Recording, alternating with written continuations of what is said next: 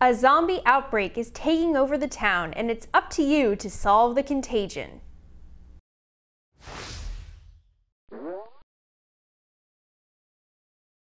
Hi, this is Jen from TTPM, and I'm here with the Inhuman Squishy Zombie kit from SmartLab Toys.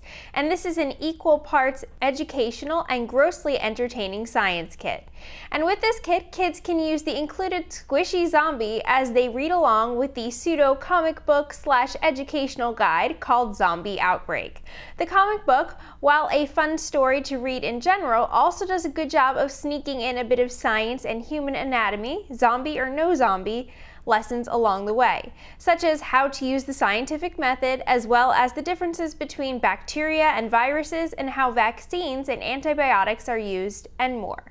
As you read through the book, you can start to dissect the 17-piece Inhuman Squishy Zombie by detaching its limbs, removing its squishy skin, and even removing its chest plate to get an inside look and even pull out its squishy intestines, lungs, and spleen.